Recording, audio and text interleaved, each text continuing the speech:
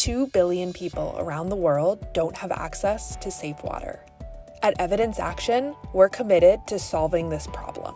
We all need water to survive, but when contaminated, it can cause illness or death. Unsafe water is a leading cause of preventable death for young children. Water access alone isn't enough. Many people can't rely on their wells and systems for safe drinking water, as they don't typically include water treatment. That's where we come in.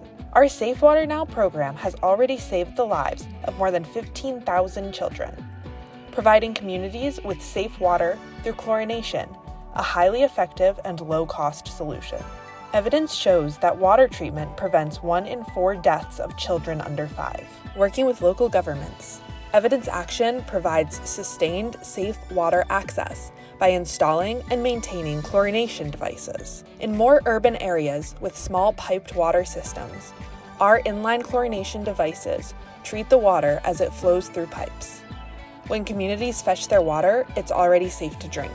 For last-mile populations who rely on wells or boreholes, chlorine dispensers are located at water points, where just the turn of the valve provides the right amount of chlorine to disinfect a bucket of water. This small action taken by residents when collecting water helps prevent sickness and saves lives. The dispenser has changed my life very much. I drop 1 drop in the jerry can, I fetch water and we start drinking.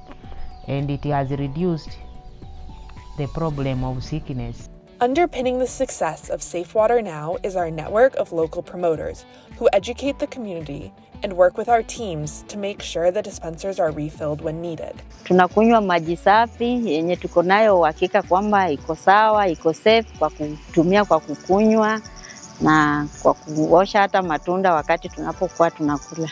For less than $1.50 per person per year, Evidence Action provides 10 million people with access to safe water.